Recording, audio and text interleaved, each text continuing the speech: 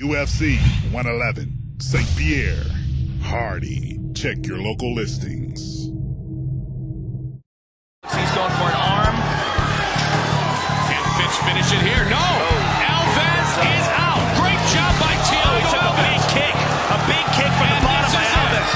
This will do it. It is all over.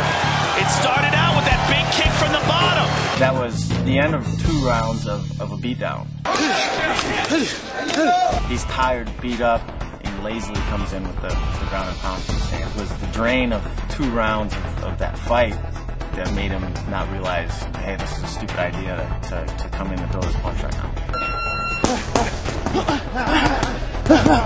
They've made a lot of changes. You might not have seen all of them yet, because they're going to see in this fight. Thiago's made a lot of changes, but it's still not enough to beat me. I've got way more tricks up my sleeves about taking people down than he's been able to develop, stopping someone's takedown. And the big takedown. A win over Thiago puts me right back in line for a title shot, especially if I can stop him. If I can stop Thiago Alves, I did something twice that GSP couldn't do in 5 rounds. I know that smashing Thiago put me closer to that title shot, but I'm not worried about that fight right now.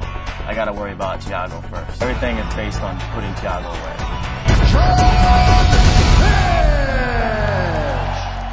UFC 111, St. Pierre, Hardy. Check your local listings.